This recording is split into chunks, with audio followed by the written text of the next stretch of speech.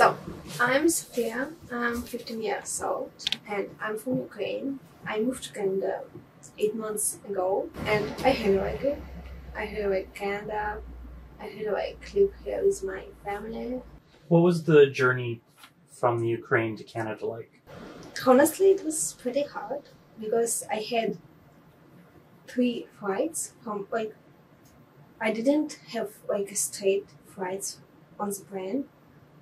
So it was I was in Poland, then in Germany, then in Poland again, then I flights to Italy, from Italy to Portugal, and from Portugal to Canada. So it was kind of hard. What would you say is the most difficult part about coming to Canada?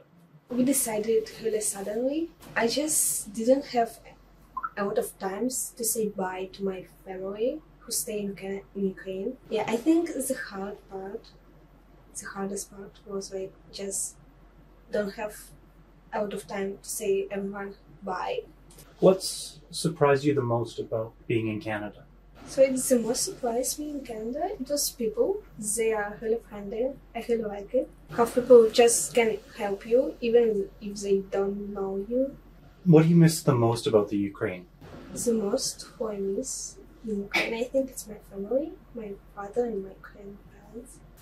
What has been the most helpful thing for your family to get settled into Portage?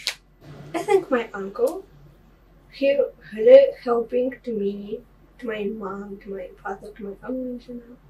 So yeah, and I'm really grateful to him. Yeah, he really helped us. How did your mother tell you were coming to Canada? It was after 3 days when war was started in my country. I go to my parents' home. My mom was on her work. And so I said to my dad that I heard a really weird sound and it was like plane. And then he just turned on news. There were tanks middle of the city. On the second day, I was in the basement with my family and I heard a bombs. It was really far, but I can hear this. So yeah, I think that's the worst thing what I heard and what I saw. In Ukraine when it became a war, every plan was cancelled because it was dangerous. So we just take a train. And I remember when I was on the train, they said to us that we supposed to turn off every lights in train because it's going to be dangerous because it was a midnight. And so war it started, and then after 3 days my mom said we're supposed to leave our country because it's really dangerous for us.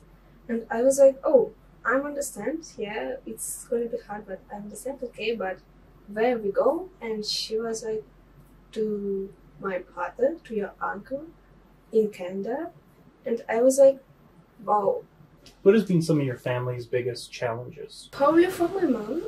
I think for my mom was the biggest challenge in Canada. It's just started life from zero because honestly she had a nice life in Ukraine. And then just when war started, it was it's dangerous. So when my mom moved to Canada with me and with my father, she told me that she was about to just go back, but she decided to just try. Have you ever felt, or any of your family felt unwelcome since coming to Portage?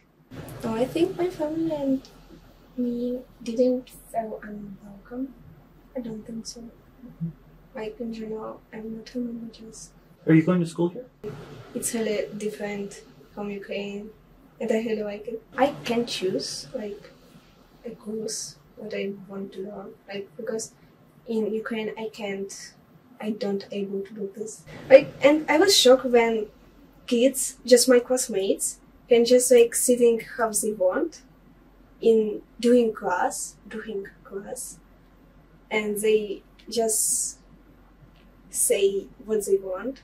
I was oh my god, we have so many rights to do in school because like in Ukraine, sometimes we have really strict teachers. What are your, I guess, hopes and dreams for the future? So like in future, I wanna stay in Canada and I wanna live in Canada. So I think I'm planning to study, like study in university or college. Do you see a big difference between things in Canada versus the Ukraine? Yeah, yeah. I see really big difference between Ukrainian culture and Canadian culture. At first, we don't celebrate Christmas in Ukraine. We celebrate New Year, like, but in Canada we celebrate Christmas more than New Year. So when you say you celebrate New Year's, what do you do for it?